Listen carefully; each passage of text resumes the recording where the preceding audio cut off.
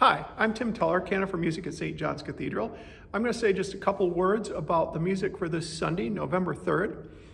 This Sunday we celebrate the Feast of All Saints, and this has long been my personal favorite feast day of the entire church year.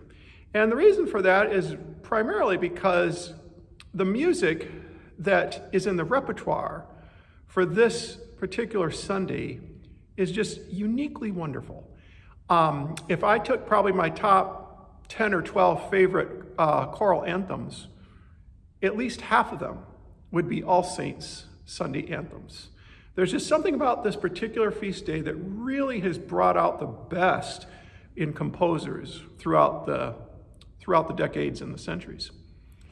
This Sunday's prelude is the Elegy in B flat by George Thalbenbal. Thalbenbal was a British organist in the early mid-20th century. He was prodigiously talented. In fact, when he was just a teenager, he gave the English premiere of Rachmaninoff's third piano concerto on piano under the baton of Charles Villiers Stanford. And he's known primarily as a choral composer probably nowadays, but he also wrote a fair bit of organ music. The origin of this particular piece is interesting. In the 1940s, I think it was 1944, Thalbenbal was playing organ for a live evensong broadcast in England. And it got to the end of the service, and someone came up to him and whispered in his ear that he needed to keep playing because the broadcast needed a couple more minutes of music to cover the end of the service. And so he started to improvise, and the result was this elegy. It's a wonderfully tuneful piece that has become one of Thalbenbal's most popular pieces for organ. Our offertory this Sunday is entitled My Soul, There Is a Country by C. Hubert H. Parry. This piece is taken from a collection of six a cappella, meaning unaccompanied, choral pieces that Parry wrote between 1916 and 1918 during World War I. And they are not only some of his final pieces that he wrote before he died. He died in October of 1918, so this was at the tail end of his life. They're also some of his very finest and most deeply moving pieces. He eschews the bombast that he's known for, anthems like I Was Glad and things like that.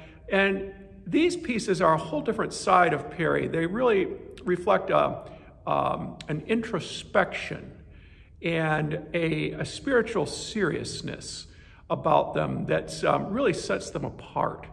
And they're some of the finest choral compositions written in the 20th century, in my opinion.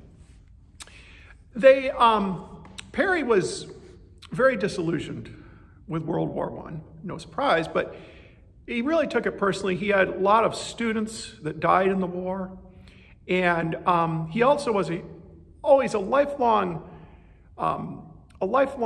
fan of German culture and literature and music, and to see his country going to war with Germany in itself was a real blow to him. So these pieces very much reflect that idea of a search for peace that may not be found in this world, but hopefully the next. The postlude this Sunday is a little toccata on a plain chant tune entitled Placare Christe Servulis. This is a plain chant from the Roman church that was associated with the Feast of All Saints.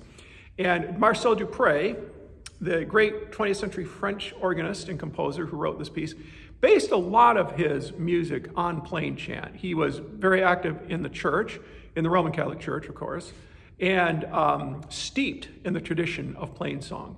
And so much of his work uses plain chant as the basis of it. And this particular piece sets the plain chant in loud, long notes in the pedal against rapid manual figuration.